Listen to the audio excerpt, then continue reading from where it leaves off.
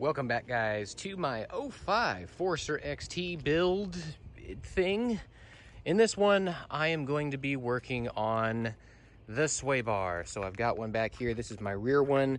In my last video that I worked on my car, I did the strut towers in the rear and in the fronts. I still got to do the little cutout thing so I can pop those caps back on. Easy, but I don't want to do it yet. So this is the one that I have for the back. This is white line, just like my last video. I'll link what I have down below if you want to take a look at it. This one is a beefy boy. It's very solid, very heavy, so I feel like this one is going to do a whole lot of difference. So I've got the car up on ramps right now so I can get under there. I don't need to take the wheels or tires off, so it don't really matter. Get that up there, get a lay under the car, and try to show you how to get this installed the best I can. All right, so here we are underneath the car. I'm gonna get the best views I possibly can. This is the current one that's in here. So you can see this, you've got bolted up here, you've got the little bracket right there holding it in place, and it goes across, exhaust, and then you see it come around here. Again, same thing on the other side, and then bolted up right up here to your little end links. So, first thing I'm gonna do is, actually there's not really a whole lot to this. I'm gonna take off the end links here. So these are 14mm bolts. Maybe a little difficult. You can see the surface rust and stuff that's on here. So possibly an impact on there or a torque wrench, something to get those off, because those are gonna be a pain. And then this one right up here, this one's a 12mm bolt. We're gonna take that one out so this thing can be freed. This thing is, I just wanted to include this, how much of a difference it is.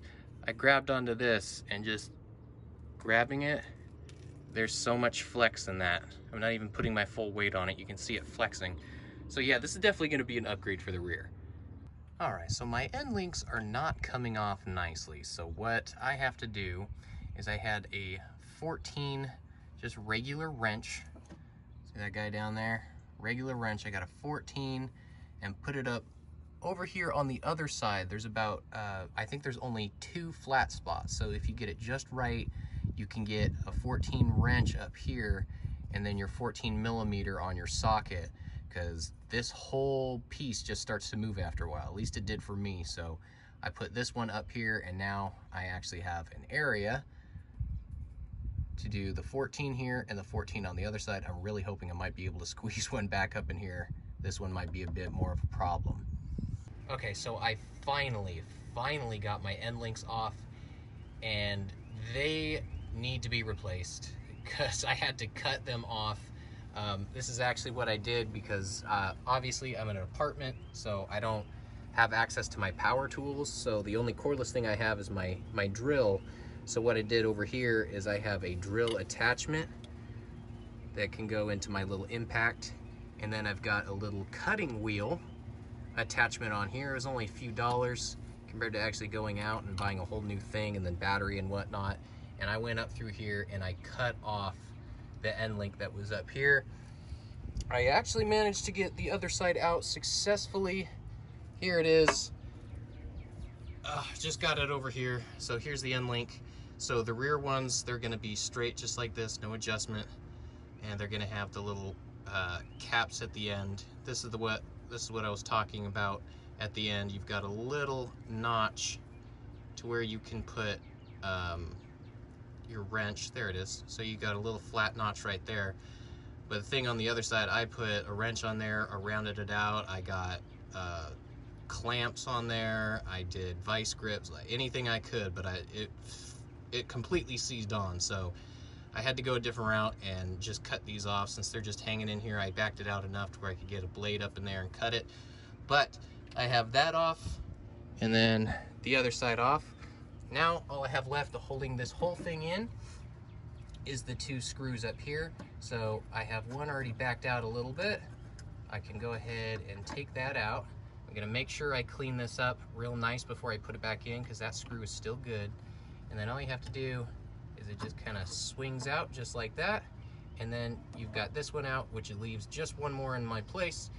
I'm going to have to wait a while to finish this because I just ordered some end links, because none of the AutoZones or anything nearby have them. So I ordered them off Amazon. I will link those below, but I got to put those back in and get this whole thing off and wait. All right, so it took a little bit longer than I wanted, but I got my brand new end links in here. I wanted to go to the auto parts store and get them, but these ones, they look just like this. They're solid, straight piece, same way. These are ones for the rear. The ones for the front, one of them is facing this way, and the bottom one is facing this way.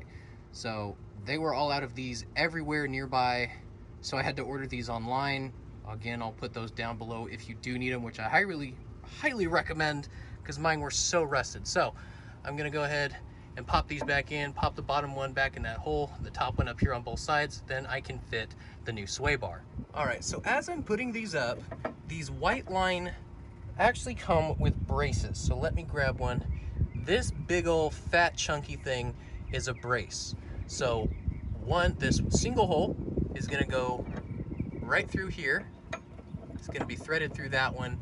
And then the two bottom holes down here are gonna come right down here. And we also have this little U-bolt up here. This is gonna go up through here and go through those two bolts up there. And it's gonna make so our end links are more secured.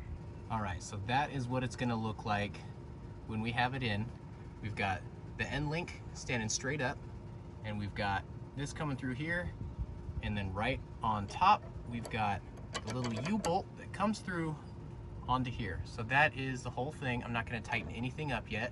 I'm gonna do the same thing on the other side. And just to let you guys know, if you do wanna get these ones, the ones that I got, you're gonna have to get grease fittings or a grease gun for these grease fittings.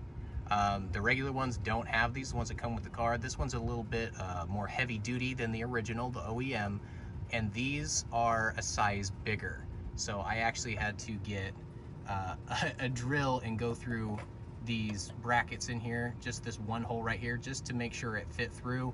Just a tiny bit of work, but I suggest getting the OEM ones or something very similar, so just so you don't have to go through that hassle. All right, so now I have the sway bar up here. Haven't tightened anything up. Next up, I'm gonna make sure I've got my little bushings in place. So you're still gonna use the one that was already on your old one, so make sure you don't throw those away. You're gonna reuse this guy, and all you have to do to get the old one out is just pop it straight out. Mine were pretty sealed in there. I really had to crack them loose, but pop those out of the old ones, and the old one just kind of pops right out. Super easy. So to get these in, I can go ahead and have this kind of chill up here if I want. Maybe not, never mind. But the new ones look like this. They've got little fuzzies here on the inside, and it's basically pre-greased already. You never have to do anything for it. And it's got a little crack right here. That little crack is gonna open up, and you just fit it over your sway bar in the back. That's gonna go up there, line it up to right here, and then put the new one in and bolt it up. Super easy. All right, so there it is, just popped it in. You can see there's a little gap there. That's totally fine since this is kind of a thick boy. Grab your original one, little tab right up there. It's gonna slide right on it, and then you're gonna grab it and you're gonna put it up here, and bolt it in. Ouch, my face. All right, now I have both just kind of snug on there, not tight, but I've got these in place exactly where I need them on both sides, which hold it up in place, which will make it a lot easier when I get everything in place here. So you have 3 holes. The further up you go, the softer it's gonna be. The further down you go, the harder it's gonna be. So this is the hardest, this is medium, this is soft. I'm gonna try to get it on the hardest settings, because I mean, that's why I put it on here to begin with. I really don't care about ride quality as much as the next person would. So I'm gonna do that, and yeah, hopefully this isn't gonna give me any more troubles. And just like that, easy as can be, I popped it in that hole right there. I've got everything mocked up again, nothing's been tightened, and I've got both sides just like that. The reason why I haven't tightened anything is this needs to be on solid, flat ground before you tighten anything up. Right now, I've got mine up on my little ramps here, so it's not gonna be the way it should. So I'm gonna get this on the ground, on a flat surface, let it settle, and then I'm gonna tighten everything up. All right, I am smashed up under the car right now. I got everything nice and tight. Got all of that good to go. The last thing I need to tighten up are these. Now, if you are for some reason off or anything like that, you can move these left and right as you want. You just grab it, move it left and right, because you still have the end links here that have some play in it. So get it so it's nice and even on both sides, and screw these in tight, and that should be everything. And just like that, we are finished.